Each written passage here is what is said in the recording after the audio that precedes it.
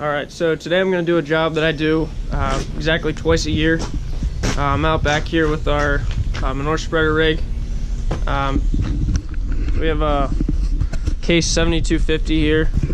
It's kind of a beast, and 5,500 gallon tank.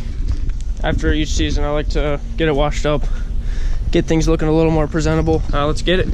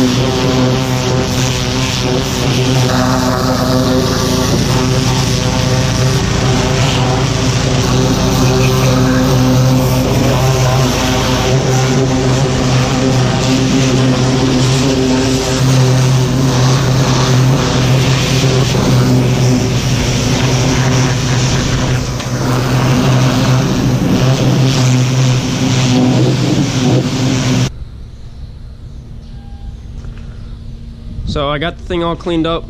We pulled the manure pump out of the pit over here, and I got that washed up. So they're looking pretty good.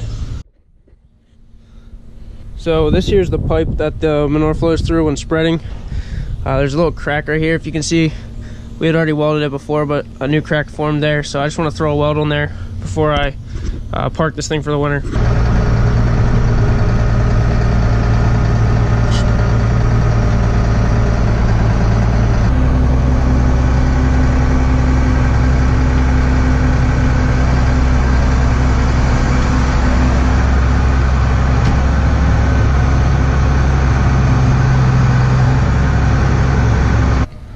So I got a weld over that crack.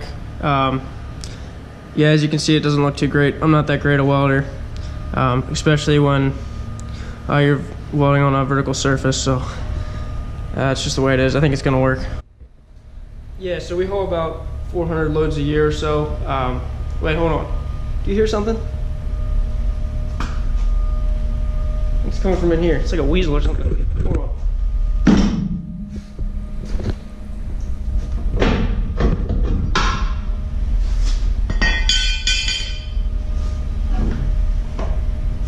What the? All right.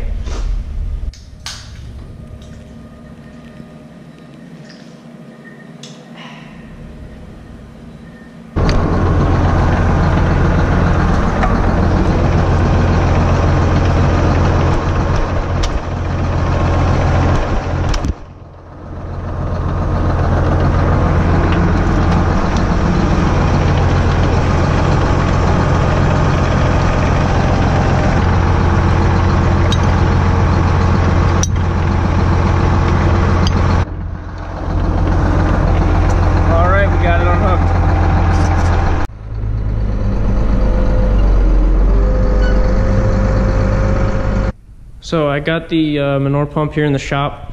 Just gonna paint some waste oil on the surface rust, see if we can stop that this winter. Nice knowing I have a solid career as an artist in my back pocket. So that's about it for winterizing the manure equipment. Thanks a lot for watching. We'll see you guys in the next video.